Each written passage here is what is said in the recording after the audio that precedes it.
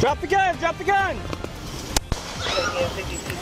Tonight, we're getting a better look at the moments leading up to an officer-involved shooting in Raleigh. Good evening, I'm Marius Payton. I'm Angela Taylor. That shooting happened almost 2 weeks ago. RPD released the body cam footage today.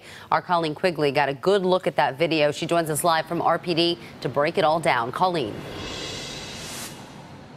Yeah, so this happened back on Sunday, May 19th. Firefighters were initially called out there for a medical call, but when they got there, they found Michael Hendricks Jr. armed with a knife, and he actually told the firefighters, according to a police report, that he would attack them. So that's when they called the police. Now, we want to make you aware of two things. We've obviously edited these videos for time, but also some of you at home might find this footage disturbing. As Officer C.T. Melichik pulls up to this Raleigh apartment complex, he's met by witnesses who tell him Michael Hendricks Jr. is armed. He is armed with a knife, and he's in the middle of the courtyard. A knife in the middle of the courtyard? Yes, the officer spends a few minutes looking for Hendricks before he goes back to the parking lot talking with witnesses when Hendricks appears with a gun. Is that him right there? Yep. Okay.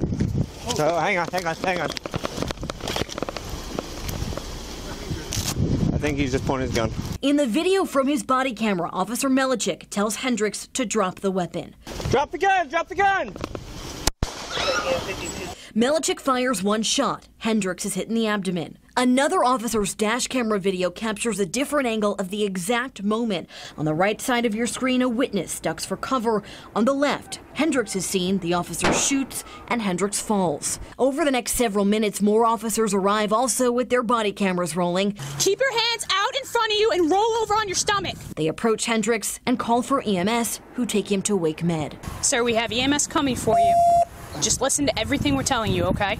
According to a police report, the gun Hendricks had was actually an airsoft gun with the orange safety tip removed. And although in the 911 call before the shooting, Hendricks is described as a veteran having a wartime flashback, RPD says they can't find any record of his time in the military. All right, so tonight we reached out to Wake Med. We wanted to get an update on the person, his condition, who was shot by the police officer. They told us he's no longer listed as a patient. Now, as for the officer, he's been put on administrative leave per protocol. The SBI is still investigating this shooting, so once they wrap that up, they'll hand their findings over to the DA for review. Reporting live in Raleigh, Colleen Quigley, CBS 17 News.